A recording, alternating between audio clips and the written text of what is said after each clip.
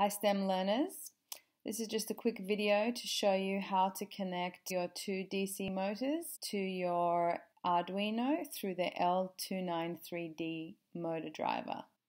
So you'll need a couple of things. You'll need your mini breadboard with your motor driver, you'll need your Arduino, you'll need your two motors with their wires soldered on, you need some double-sided sticky tape to put your battery on later on, and another battery to power your Arduino. You'll need a couple of short wires for the power and ground. You'll need two types of colors for your digital inputs. You'll also need two longer wires. Okay, here's a picture of the motor driver. It's the L293D motor driver. It has 16 pins. First, what we need to do is supply the power. Power input is here at VCC1. So we need to connect a wire between VCC1 and the enable 1-2 pin first.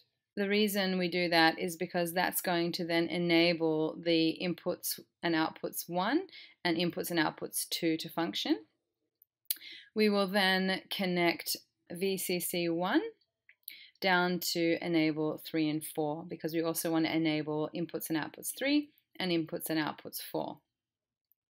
We will then connect another wire from that same input pin, input voltage, to the 5-volt supply on our Arduino. Next, we need to ground the motor driver.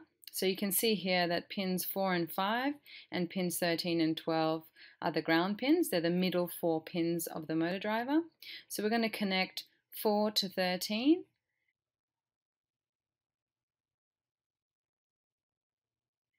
and 5 to 12. And then we will connect 4 to 5 as well so that they're all connected.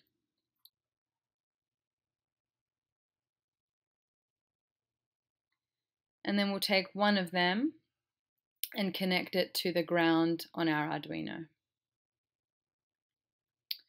The next step is to take our motor wires. So the motor wires are going to be the outputs.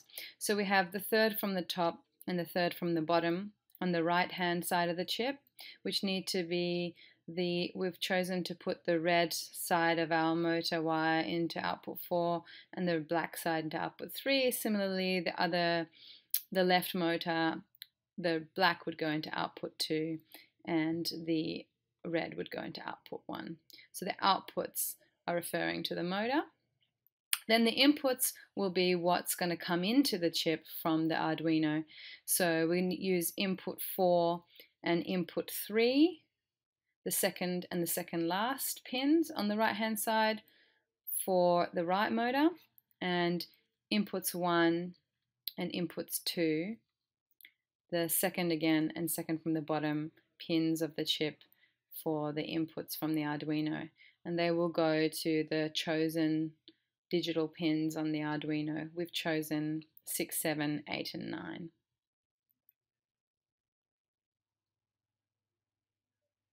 Finally, we need to connect pin 8 of the chip to some extra voltage. So we're supplying an extra 9 volts to this pin.